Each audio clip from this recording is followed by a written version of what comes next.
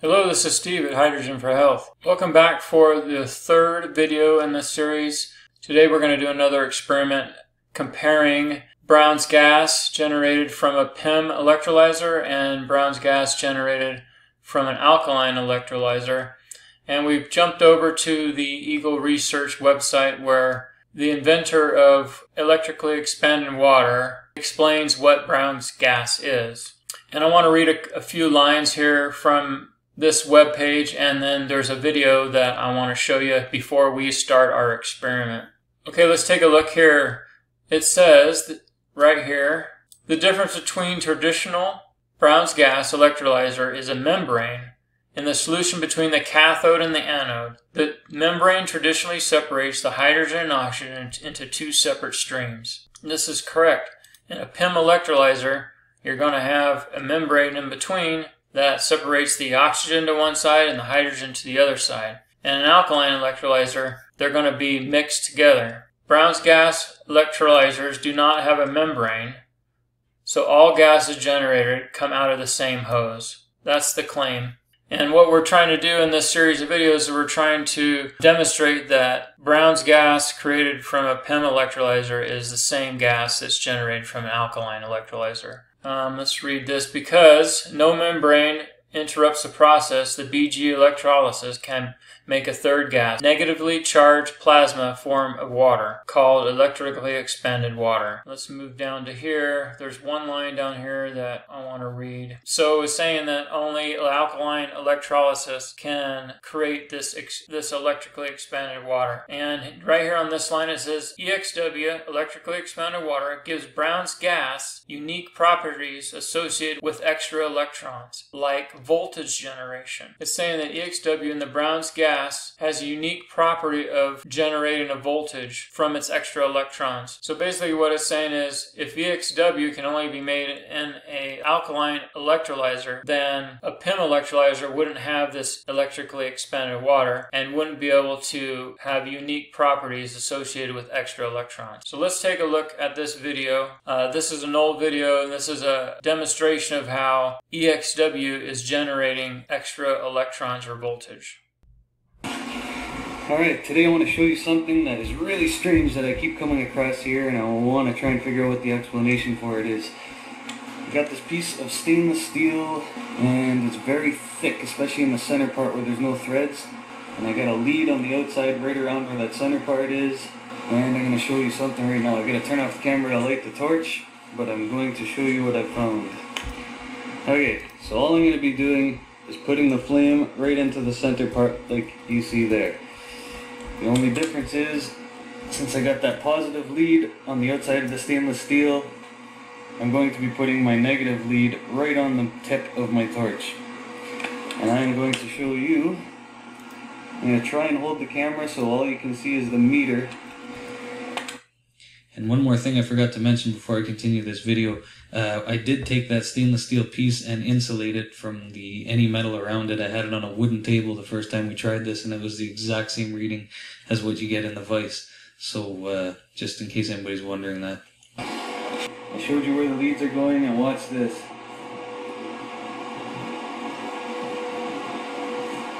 The jumping that you're seeing is the flame trying to get on a perfect spot. Now I'm pretty close to the center.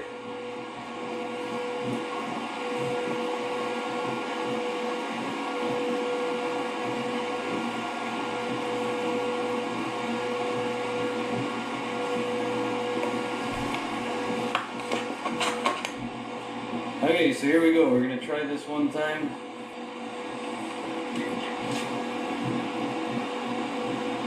There you go. As you can see, you get about 1.4 volts. I can't hold it there very long.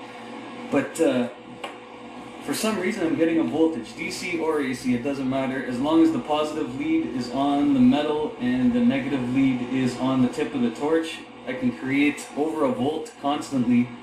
And I don't understand why. I thought at first it was something to do with heat. So I wasn't too excited, so I took my acetylene torch, tried the same thing, and I get nothing on the meter. It doesn't jump at all. So it's not just a heat thing. There's something weird about this gas. There must be free electrons flying around that it's grabbing in there or something, I'm not sure. But if anybody's got any clue what this weird anomaly is and why we're able to get over a volt of power just by applying the torch here, if anybody's got any idea, please let me know. I'm very curious. This is one of the neatest things I've seen with HHO yet, and I'd like to understand more about it. I noticed the thicker the metal that I use, the higher the voltage I get. Very, very intrigued by that. Very neat. Anyway, please let me know. Alright, I got some help now so you can actually be able to watch the torch going in, and then you'll see the meter. So touch the outside of the steel there.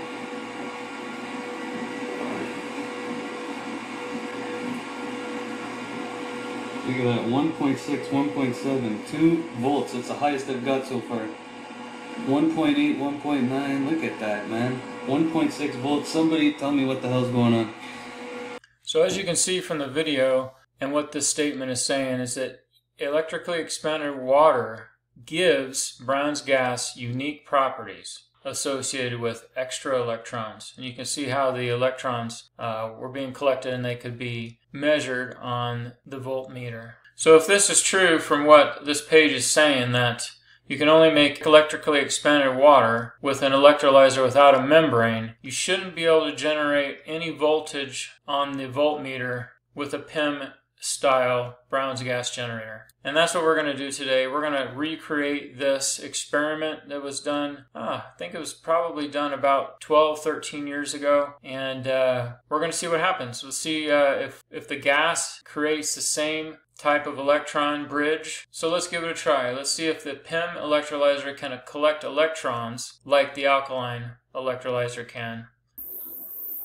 Alright, we're out here in the lab and I've got the experiment set up. We've got our voltmeter here and our piece of stainless steel tubing like it showed in the video. I also have some propane gas that we're going to use, and what we're going to try and do is see if we can get a voltage reading with each type of gas. We got the propane gas. We're going to see if we can get a voltage reading with the propane gas, and then we also have the PEM systems here hooked up again.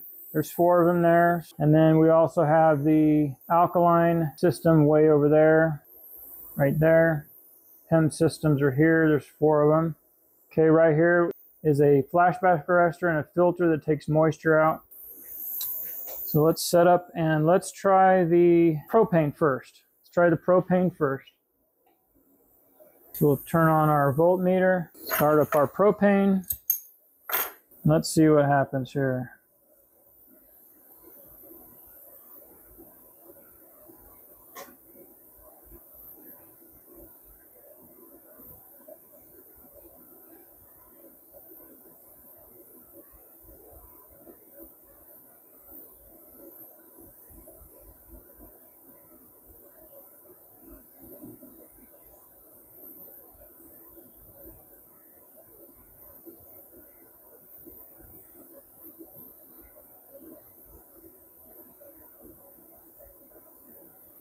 So there we go.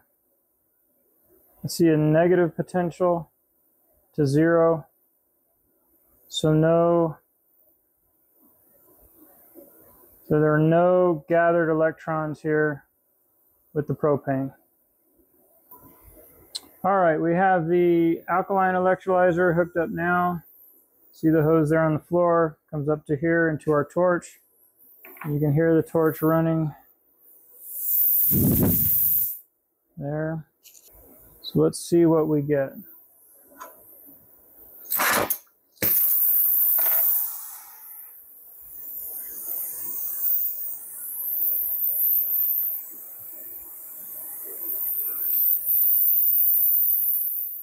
See there, we immediately get electrical potential there, gathering of electrons, a clear sign of electrically expanded water.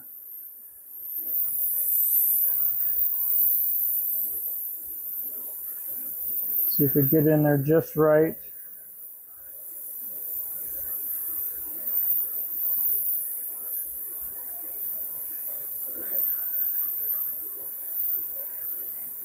There we go.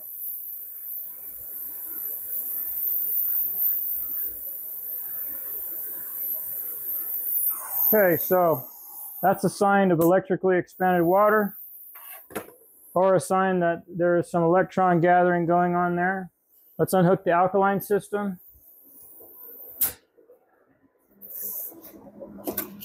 We're going to plug in the PEM system.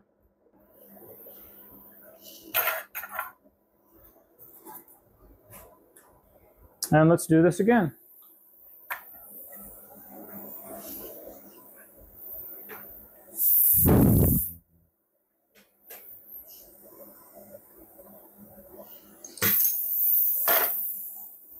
Okay.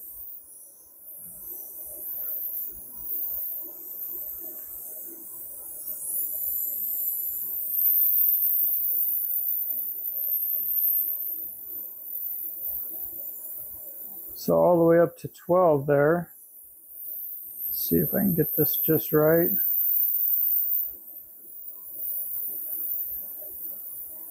There we go.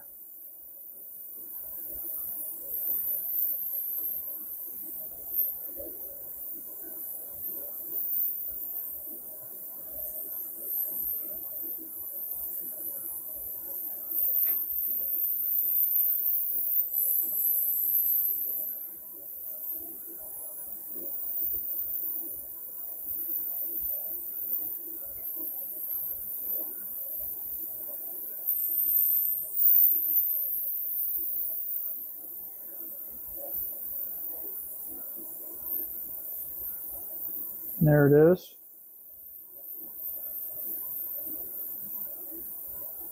As you can see, the PEM gas is actually registering on the voltmeter. So it's gathering electrons too. So does that mean that the Brown's gas made from the PEM systems has electrically expanded water? Or does that mean that they both have electrically expanded water, both the alkaline and the PEM systems? Or does it mean that when you put a membrane in between the anode and cathode that you can still make electrically expanded water? Or does it mean that electrically expanded water is a myth?